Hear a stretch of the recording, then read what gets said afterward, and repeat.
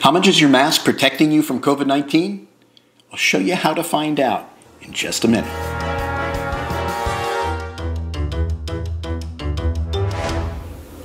Here's a scoop. There's been a lot of debate over whether or not face coverings stop the spread of the coronavirus.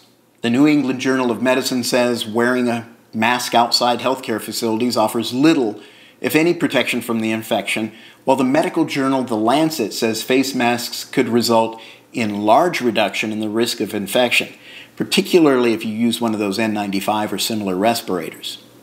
Even our top COVID-19 expert, Dr. Anthony Fauci, has gone back and forth on the effectiveness of masks. Here's what he said in March.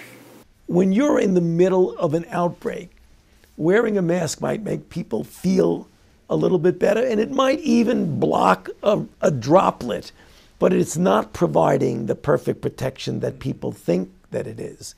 And often there are unintended consequences. People keep fiddling with the mask and they keep touching their face. And here's what he said in June. But as I have been saying for some time, gathering in crowds is a risk.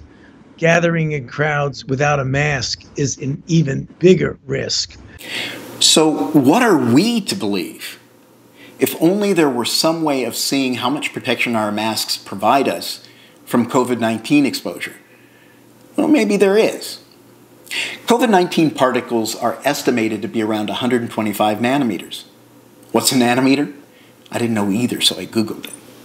It turns out that it's 1/1000th of a meter and way too small to see with the naked eye. Smoke, on the other hand, say from a cigar, can be seen and is larger than the coronavirus. Cigarette smoke particles range from 0.1 microns to 1 micron, or 100 to 1,000 nanometers, with the typical size of a cigarette smoke particle being around 0.25 microns. Cigars produce even larger smoke particles, anywhere from 2 to 10 times the size of the coronavirus.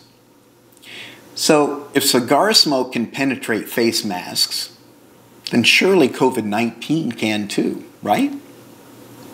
How much protection does your mask provide? Join me in taking the cigar smoke challenge.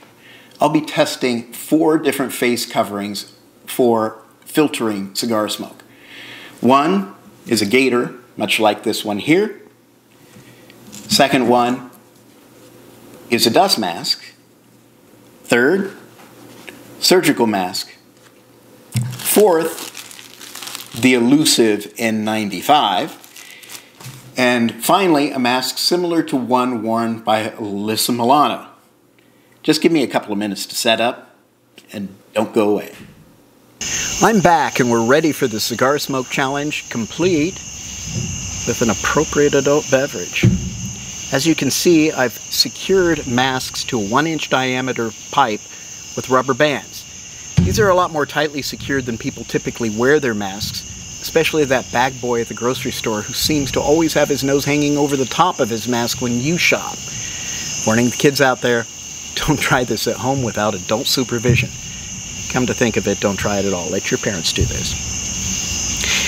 So let's start with the gaiter. Earlier I showed you one that was in the red, white, and blue. This one is camouflage. Let's see how this one does in holding back the smoke.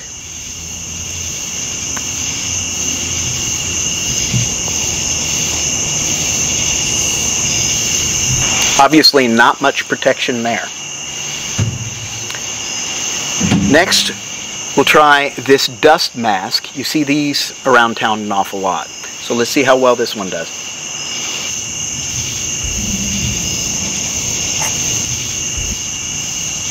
Obviously not an awful lot of protection there either. Next, we'll try a surgical mask. These are a little bit hard to get, but you still see a lot of people wearing them. Let's see how well this one does.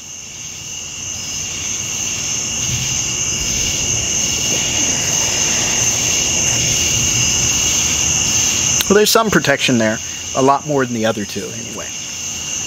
Next, we'll go to the N95, N95 equivalent. I should note that this one has been used and was getting ready to be thrown away, so we're not wasting a good N95 that could be used by somebody. So let's see how this one does.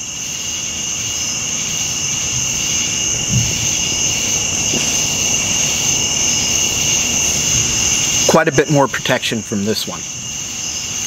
Then the final one, let's call this the Alyssa Milano one. It's made with a doily, not that much different from the mask that she made for herself. Let's see how much protection she would get from this.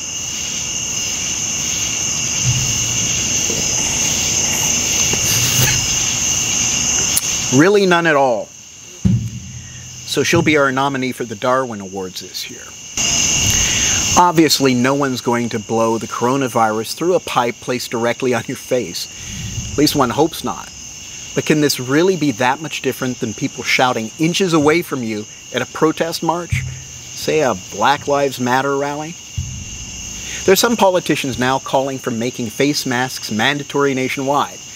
Aside from the obvious constitutional problems with the federal government imposing such a requirement, there's an obvious practical one too.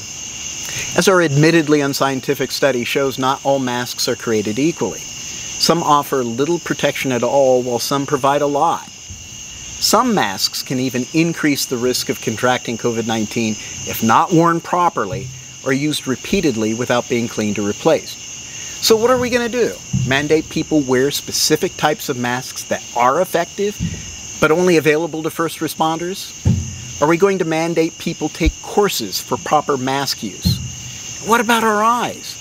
A major entry point for the virus. Are we going to mandate the use of goggles, as Dr. Anthony Fauci recently recommended? If you think your face mask makes you look like a dork, just look at how others will perceive you when the goggle mandates start. I like Santa. Yeah. So go ahead, wear a mask, but be realistic. Masks help on the margins. Some are better than others.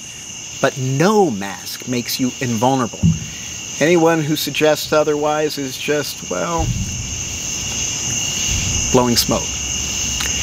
If you'd like to support our work, please consider donating to the National Center at nationalcenter.org/donate.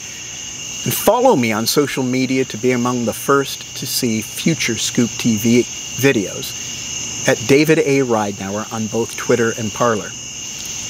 And that's the scoop.